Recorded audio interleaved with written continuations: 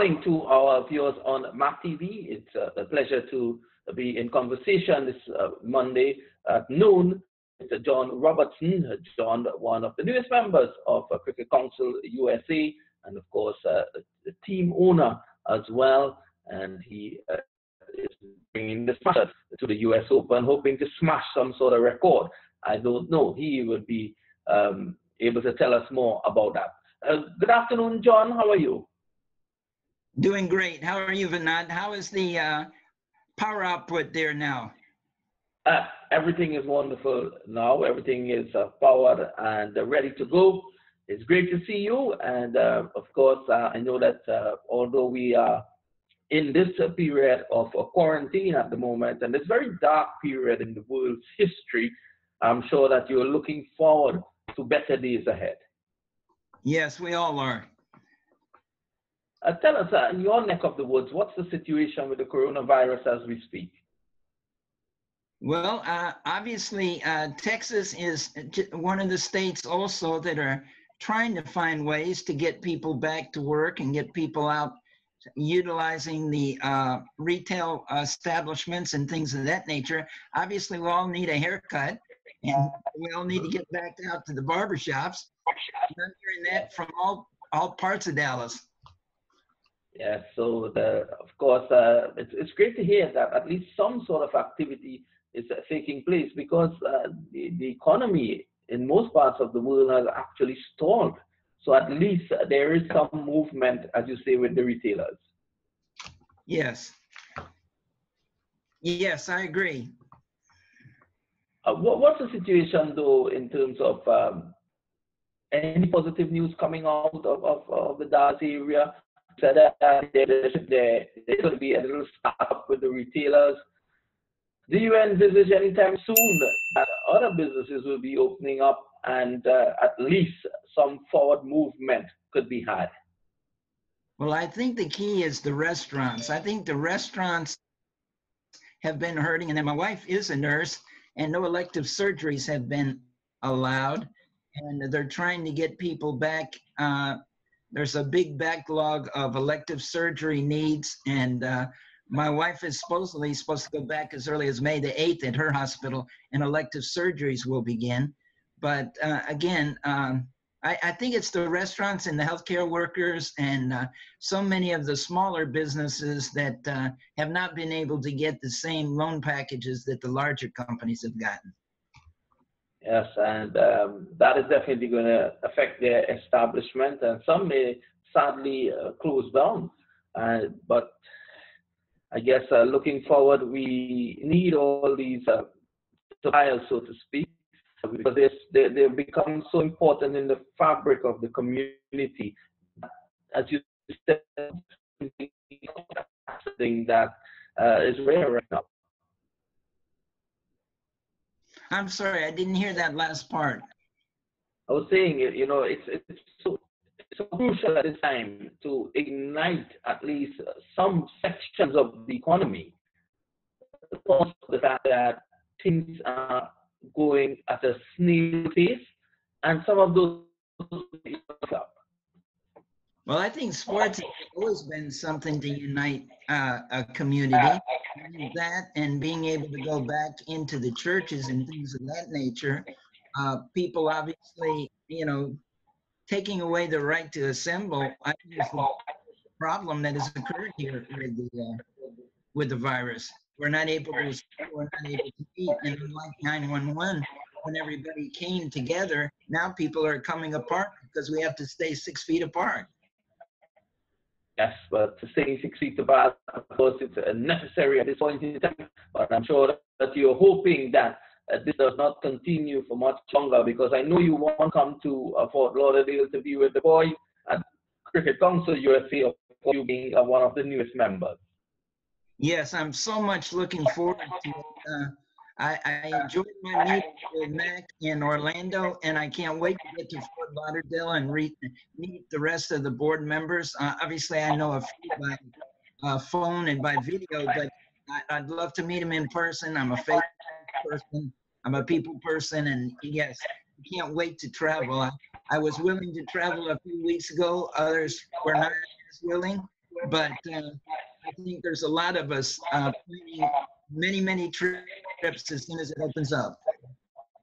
Yeah. I know that recently act collaboration with Cricket Council USA, where you and MAQ were actually giving advice to in terms of business and sporting associations, how to keep afloat and what is in terms of the stimulus packages. How is that done from your end? Well, obviously, we're about to get a second round of stimulus package, which I think is another $300 to $400 billion. $1 billion. And I think that should help. It is geared to the healthcare workers. Small business owners still are lacking funding, and I would like to see more directly to the small business owner, and I know MAQ would too. And we've done everything we can with that seminar last Monday to help the other sports leagues as well as the athletes that seem to be in transition right now, both as free agents and as potential draftees. Yes, and that it works fine because you want to put your energies elsewhere. You want to start putting things in place for the Dallas Smashers, the US Open in December. I think that there will be cricket in December. Yes, I'm looking forward to the US Open Championship still being able to be played, and we're looking at even adding some more teams. We're looking at other cities, other teams. I think this league can grow to 32 teams. Ultimately, I've noted the Australian Football League here in America, in the US, has 42 teams, including 22 teams. So I think there's a lot of room to grow. And I think between now and December, I think it gives us a great opportunity, maybe even to add some more cities and some more ownership. And I would like to see us grow to 32 teams. I think that's MAQ's goal. Yes, and tell us how difficult it is as a team owner right now to have that motivation to build your team, to meet with others, whether it's a teleconferencing, whether it's Zoom, to ignite that passion for this sport of cricket as you try to sell teams leading up to the US Open. Yes, that really is my goal, is to market and brand in Dallas, Texas, the Dallas Smashers, but also being on the board to market and brand cricket in the U.S. And I know MAQ's passion and what he has done for cricket in the USA is just phenomenal. And obviously I've caught his passion to be able to say, let's take this to the United States and let's grow this thing to be one of the greatest leagues in America. And I see in Dallas, Texas, I'm getting a lot of support here from other sports leagues and people that know marketing and branding and corporate sponsorships. We've got a whole row of companies, what they call Headquarters Drive. There are so many headquarters in Dallas, and I believe many of these corporate people will want to come behind us as corporate sponsors, both locally and I believe nationally. But you definitely have your job cut out for you, because the coronavirus has actually, I think, it has obviously made your job a lot more difficult, your job of marketing the US Open. Well, I mean, I've enjoyed doing the Zoom calls, but I think all of us have made Zoom very, very wealthy right now, as well as every other conference facility. I think we all are ready to meet face-to-face and have meetings in which we can go and look at land, look at stadiums, meet new owners face-to-face. And I'm just looking forward to being able to travel again and meet with people and share the passion that I have for cricket and to share what I know about MAQ. Speaking about MAQ, you've met with MAQ, obviously, and what do you think about his contribution thus far to the development of cricket and people in the United States? Well, obviously, I don't think that there would be an Americanized game such as T20 without MAQ. I mean, he pretty much put T20 together and has Americanized the game in which I think many, many people in the United States now can embrace.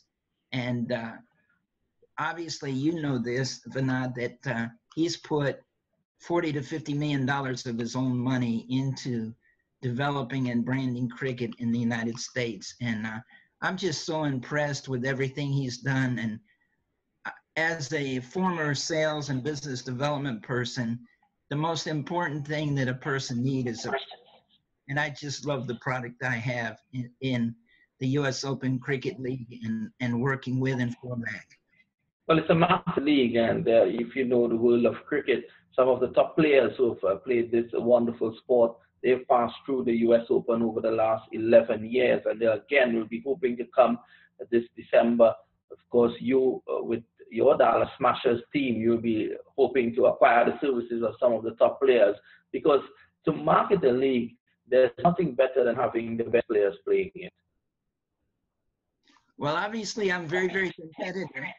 I'm very, very competitive, and obviously I would like to be right there in the front row of this draft, and knowing that I'm going to have a selection of great, great players. And Dallas, Texas is known for great sports and being having what we used to be called America's team. Well, we can be America's team for cricket now too. Yes, definitely. So I think that the Dallas Smashers will be a welcome addition to the U.S. Open, and the people of Dallas, I'm sure that you're hoping to bring glory to them, give them something to be happy about, especially given what they are going through at the moment. I think come December, should the U.S. Open take place, then a victory there could really be something of a gift to the people in your community. Well, I've been talking to MAQ, and obviously I'm so impressed with what's there in Broward County, and obviously many of the championships have been played in Broward County. But I would like to see Dallas be in position to maybe even take on the Nationals, because as MAQ said, we're very centrally located to both the East Coast and the West Coast. And I feel like if we can develop and have a stadium the likes of Broward County, we are also should be in line for not only a Nationals, but maybe down the road a U.S. Open World Cup championship as well. Speaking of the U.S., yes, that's wonderful. Speaking of the U.S. Nationals, well, as you know, that was postponed for the moment. That was supposed to be held from the 16th to the 19th of April, which would have been the past weekend. That is out of the window. But Mark Qureshi is hoping that he can still stage it, if not September, October or November, because it's critical. In the past, it has been critical for team owners like yourself. That is where you have to be some of the players who you have to employ for the bigger tournament, which is the U.S. Open. Yes, again, the Nationals, I think, will be a good precursor to the U.S. Open Championship, and I would like to see something done in Dallas in the future. But yes, I'd like to see our Dallas be in line for the U.S. Championship in December, have a great team put together, and compete for that $100,000. Very competitive here. What has been the feedback so far, John? I know you have been working in spite of all the long and, of course, the quarantine. I know you have been working very hard in getting people on board in terms of boosting teams and just getting that general interest with the U.S. Open. What has been the feedback from your end? Well, I can tell you the cities that are already ready to line up and be the next U.S. Open Cricket League teams. We've got interest in Charlotte. We've got an interest in Palm Springs, Salt Lake City, Phoenix, possibly Nashville, and talking to people here in Texas. I would like to see Texas develop to have a lot of competition. Dallas, Houston, Austin, San Antonio, these are all possibilities, Vinod, and we could have not only a great amount of competition in Florida, but we can have some great teams here in Texas as well. I think that's wonderful because you have a great caption area there in Texas, and if it can happen there, I think it'll be a massive boost to the US Open. I just want to switch a bit, John. I know that you have been charged with certain responsibilities on behalf of Cricket Council USA. How does women cricket fit into that? Well, as many people may know, we have an exceptional woman in Los Angeles, that is the Los Angeles Lions, and she's being tasked to also develop the women's side of cricket. Her name is Dr. Christine Dumas, and I communicate with her regularly, and I know that she's already had started to develop opportunities for a stadium there in LA. She is very excited about establishing the Women's League, and in her past, she's done quite a bit of work on both the health side as well as sports on a national and a worldly basis for national broadcast companies. I think she's also going to be a big asset to MAQ TV and being able to broaden the scope there for MAQ TV and being able to get a larger audience and a live audience, hopefully even for this year's US Open Championship.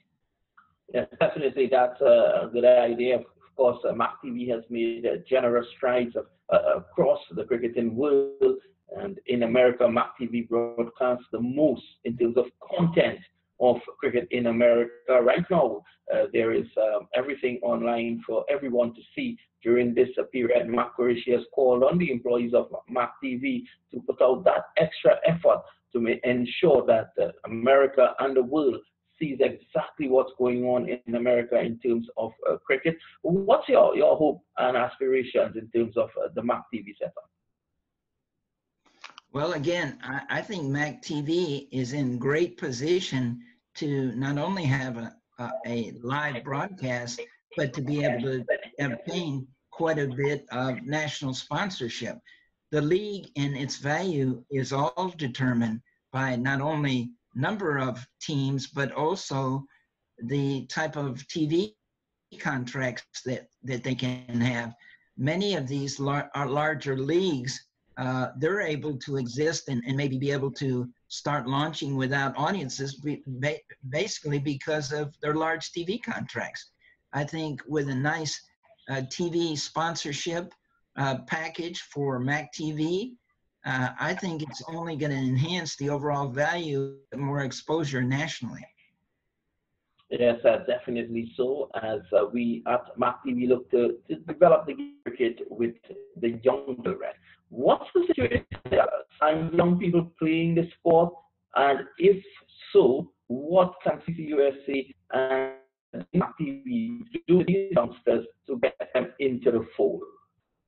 Well, I think with MAQ originally starting Cricket Council USA, he really expanded cricket in America by developing the youth leagues and the 1,500 teams across America that would be more like club teams and the youth academies, as well as the batting cages, etc. So I think he developed the infrastructure that is allowing everything to be done right now with the Premier League, because I think it was the next step up.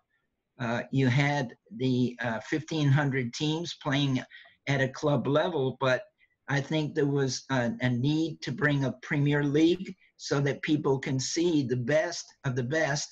And I think it only gets the kids thinking, okay, I've got an opportunity. I can go to college. I can get a scholarship. I can become a professional cricket league player. So I think what MAQ did is he built the foundation. Now we're ready to grow to the next level. And guys like yourself have such a critical role to play in taking it to the next level. MAQ has, it has been all blood, sweat, and tears over the last 20 years or so, in which he has developed and tried to develop cricket in America. But now you have the guys like yourself coming on board just to take it to that level. MAQ has actually put a very strong foundation in place. And now, if guys like yourself can take it to the next level, I think the sky's the limit as far as cricket and cricket development in America is concerned. I agree. I mean, as I understand it, and people can correct me if I'm wrong, but I understand that cricket is going to be in the 2028 Olympics in LA.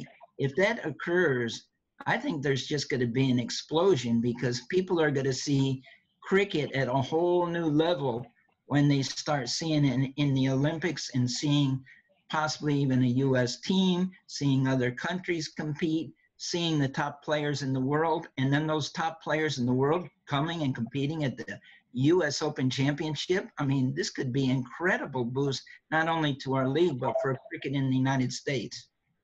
Yes, and of course, there's this thinking that the Americans, they like the fast-paced sports.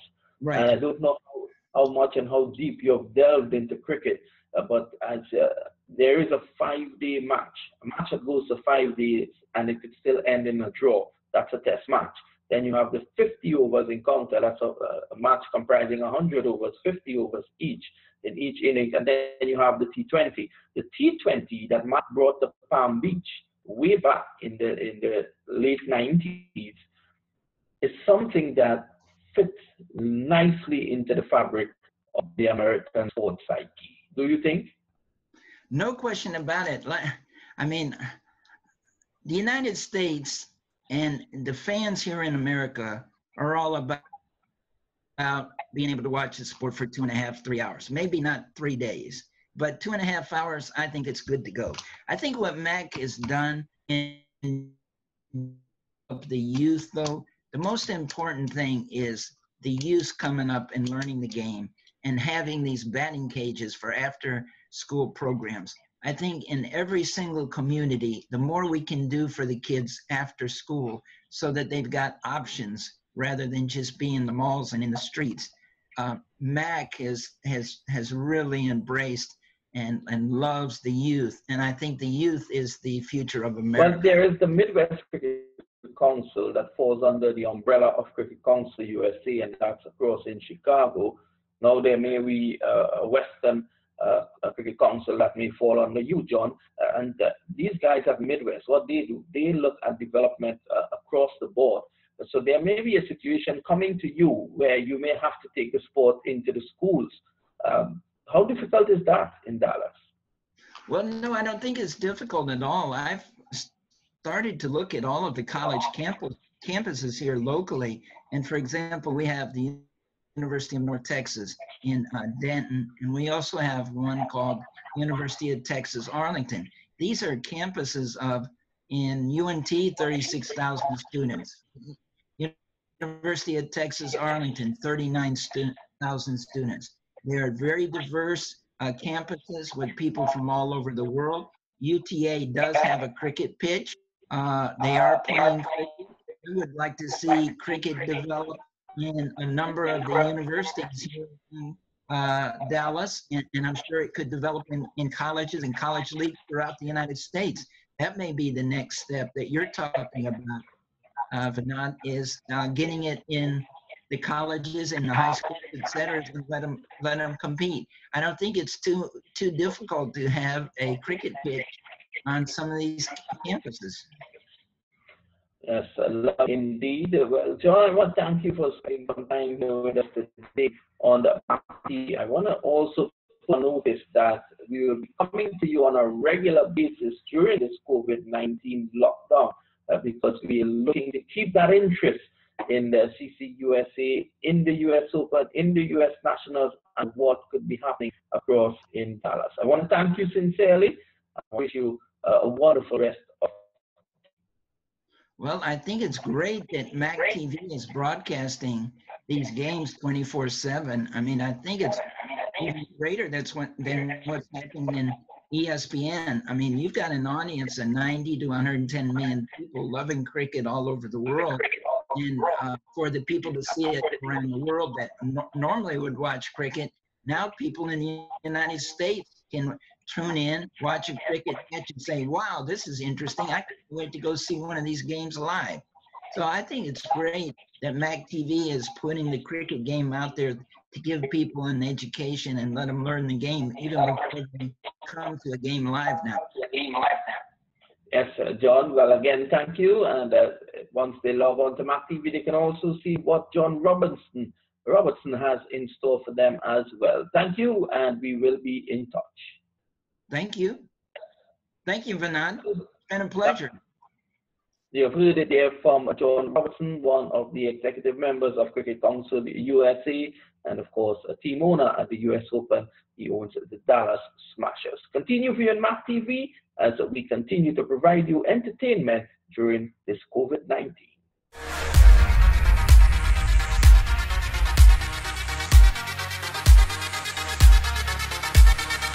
Which is the most authentic cricketing league in America? US Open Cricket.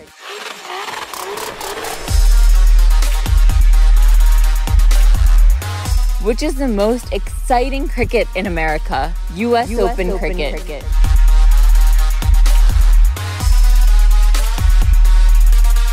Which cricket league has the higher number of views in America? US Open Cricket.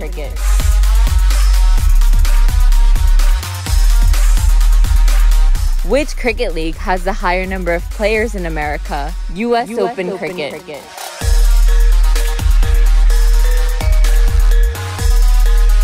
Which cricket league has the higher number of teams in America? US Open Cricket.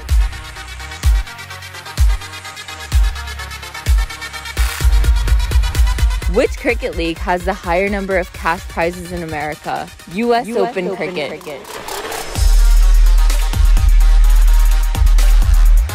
Get ready for the biggest cricketing event in America, US Open Cricket 2020, from December 16th to December 20th, 2020, at the Central Broward Cricket Stadium, Fort Lauderdale, Florida. It'll be aired live on MAQ TV. Let's play 2020 in 2020.